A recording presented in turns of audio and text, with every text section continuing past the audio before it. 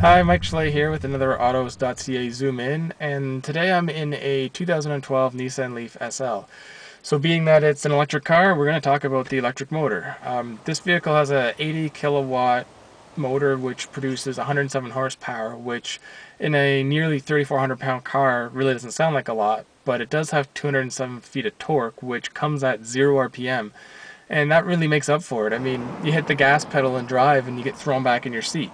Now, it's not like it's going to win any drag races and it's massive power, but there's enough torque that you're never left wanting more. I mean, even at highway speeds, you can get up and pass as long as you're not in eco mode.